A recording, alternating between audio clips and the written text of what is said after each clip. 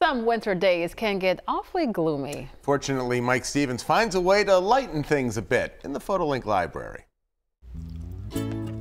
If it wasn't for the moon, a place like Churchill Street in Dusher would be pretty dark. This is from Michelle Morris. Here in Sugarloaf, Pat Irvin caught the moon peeking out. Good news, that light in the night. We are of a mind this time to look for light outside, perhaps allowing us to think spring is coming, as Diane Evers did in South Fernando. Laura Snyder of Muncie thought the skies were beautiful, and we must agree. Sunrise at Popacan Lake from Brianne Morgan. A sunset at Toby Henna, captured by Evan Walker.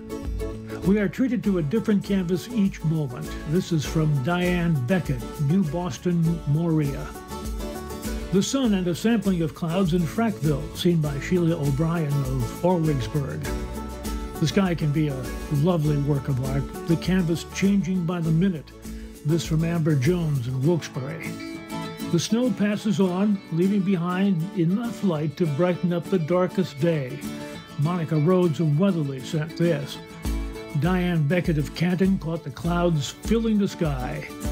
So, we get a bit of light, as Gretchen Batchinger of Benton did, and we make something of it. Something to help us pass a cold day. Something to brighten our spirits. Joan Rogers of Nicholson did just that in this image. A moment of light that will surely brighten the day. One more then, while we can. Ice Wonders, it's called, by Chris Koval of Zion Grove.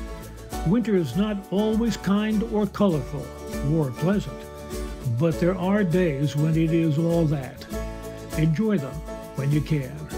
I'm Mike Stevens in the PhotoLink Library.